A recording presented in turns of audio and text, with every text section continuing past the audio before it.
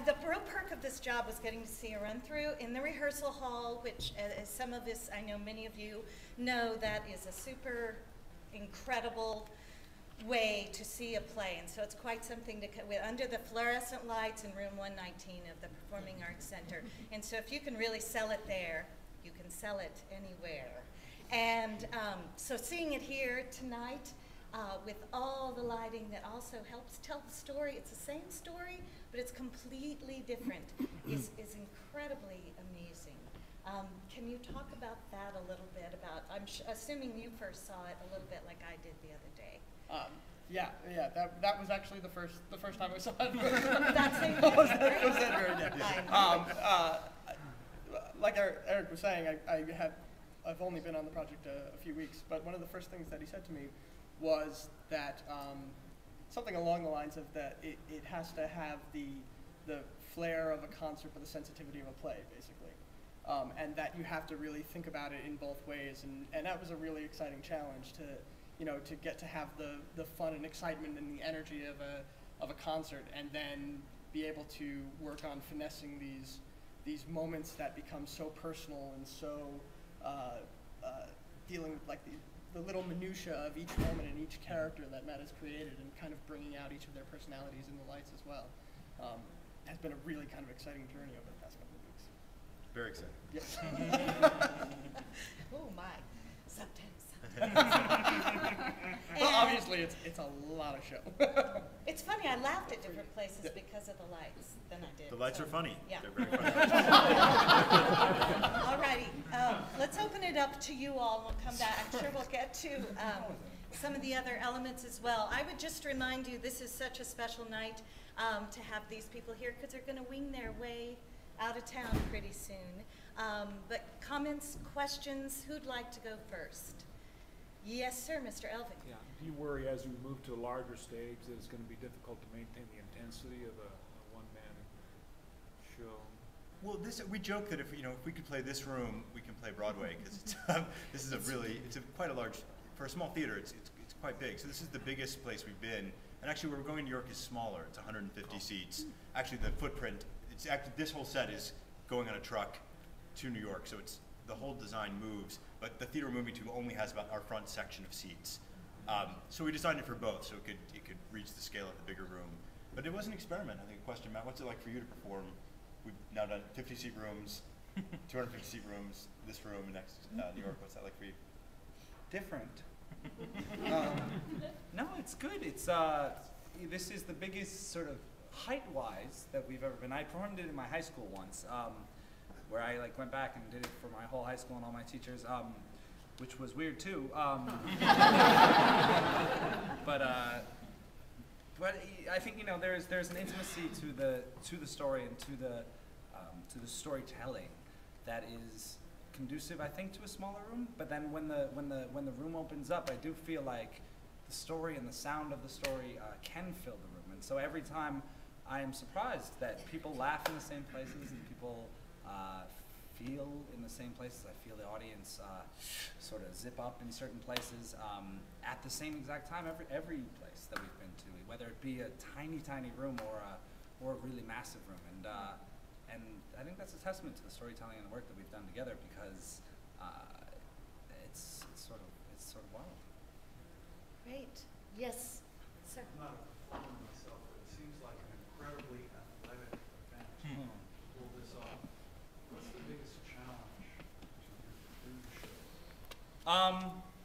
I've been doing the show now. This is my 5th year doing it, I think. So just getting the energy to get up and do it again is a large part of it. The thing that makes it different and unique, and I think so special, is that there's no one else on stage with me except for the fractured parts of my own schizophrenic mind. And so I really do rely on the audience so much to feed me with whatever energy they have. And so each show does tend to be a little different. I think the words are the same, the story's the same, but the feeling of the show and the energy of the show is different every night. And that helps me get through each and every night, because each audience is different, each audience is specific, and because there's no one else on stage to feed off of energy-wise, I'm really dependent on the audience's energy to sort of fuel the performance. Terrific. So were we an energetic audience? Yeah, you guys were great. Eric did a little warm up with you guys, which is cool. Yeah, you can normally tell within the first like 5 minutes of the show whether or not the show is going to be an energetic type of crowd. And I thought you guys were great tonight. I was so pleased. It's been a very, very long week for all of us here, and to be able to have as supportive an audience as you guys tonight was definitely capped off our week in a very, very nice way. Terrific. Yes, sir? Cameron? What inspired you to write the story? And then you said 5 years, so how has it changed? I was inspired to write the story. I didn't get cast in a production of The Seagull at Northwestern, which is where I went to school and where Eric and I met. I think you talked about that. And so I decided, I was 20 at the time, which was, I'm 24 now, and I just, I was in one of those places in my life where I was like, I want to do something extreme. And so I applied to the Edinburgh Fringe Festival with the show without having written a word, just to see if I could get in, and we did. And then I realized I had to write a show, right? And the main thing for me, though, is I've been lucky enough to go to theater. I grew up in New York, and I've been lucky enough to go to theater my entire life, and it's played a huge part in my upbringing and in sort of shaping to be the person that I am. And yet I realized as I went to the theater my entire life, I was one of the youngest people there every time. And for me, a large impetus for the show was to get young people excited about the show and tell stories that people might be able to see in themselves on stage, young people specifically. And that is where the hip-hop medium comes together. I think the story elements and different storytelling elements come from that essential core thing about hip-hop, which is, at its base, it's about putting this record with this record and making something new. I just extended that to make it, I took this part of this story and this part of this story and this part of my life and made it something new, I guess. Yes, sir. Sir John says that if it doesn't come from the heart, it's not true. Yeah. But I would hope that this story of this young man is not autobiographical.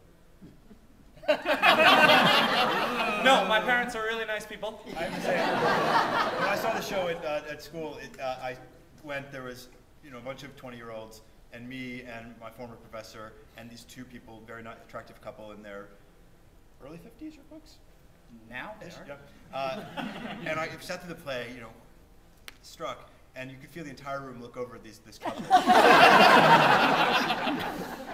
And you monsters. They're the nicest people in the world. They're really, really nice. And they're very game about this show. Oh, good. I was so afraid of that. It's over. I know now. Yes? I'm curious about the journey of a show, a play to New York. I presume it has a lot to do with relationships that maybe Eric has or Matt has. But I'm curious about, do you hold out to get to the right theater in New York so it's sort of a pipeline to bigger theaters? Does it matter that you were in Kansas City and performed and was well received? Is Kansas City a good place compared to being in LA? Well, I think Before you go to New York? it's a great question, and this being both of our first show going to New York, I'll let you know in a month.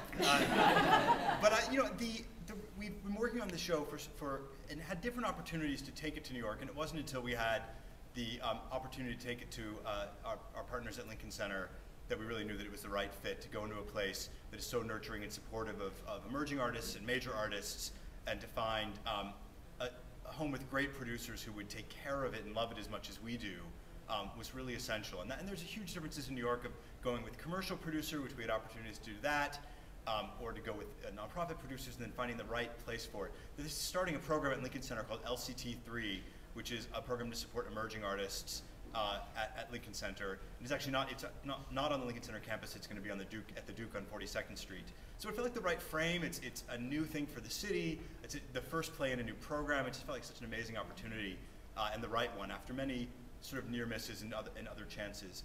The Kansas City question is interesting to me. One of my objectives, what I'm trying to demonstrate with this production, is that Kansas City can be the ideal place to try work out.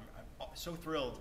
The response tonight and last night, this is the edgiest thing we've got all year, and the enthusiasm of the audience really shows that we can do work that's going to be cutting edge in New York. We can do that here and give it its best possible support and life.